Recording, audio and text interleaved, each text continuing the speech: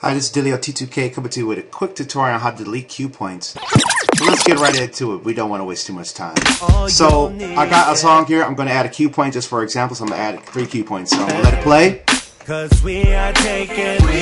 Cue point number 1. Cue point number 2. Cue point number 3. Now, obviously you can recall them by hitting Alt. Alright, so let's say I didn't like cue point number 1. What you do is you go over here to the small editor window right here, not the main one, but the small editor window, and right click. And as you can see, I have cue point 1, or I can rename that, which is, useful to know. So I've got that cue point. Let me close out of there.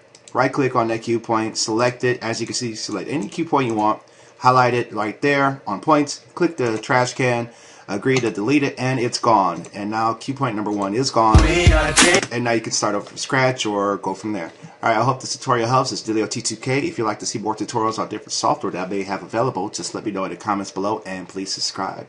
Thanks for your time. Peace.